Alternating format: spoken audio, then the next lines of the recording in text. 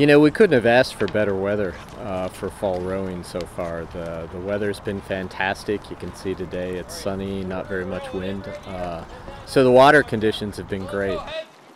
And let's just rotate through regular rowing by sixes, please.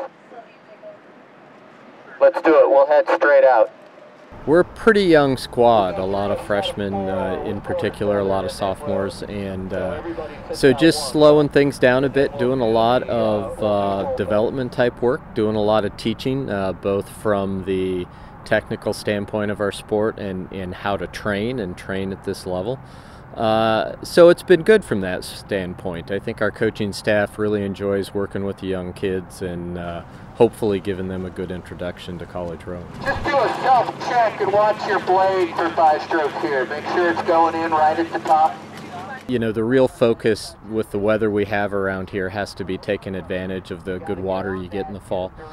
Making sure that by the time you get off the water, the guys are rowing the way you want, or at least have a good start in that direction. And have the basics of the training base they're going to need to get through winter training. Live on the 4th stroke. Ready? Paddle.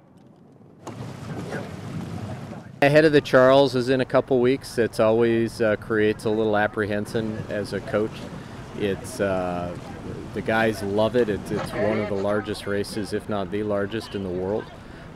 There's tons of competitors. Everybody that just about every college in the U.S. has a representative there of some sort, and junior rowers, international crews. It's quite a celebration of rowing.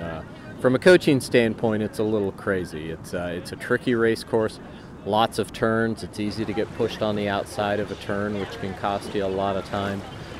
If you get a clean shot down the race course, and you can take advantage of that, you know, it's a good experience. So we'll go and see what we can do. Jason, go ahead and get them turned and lined up.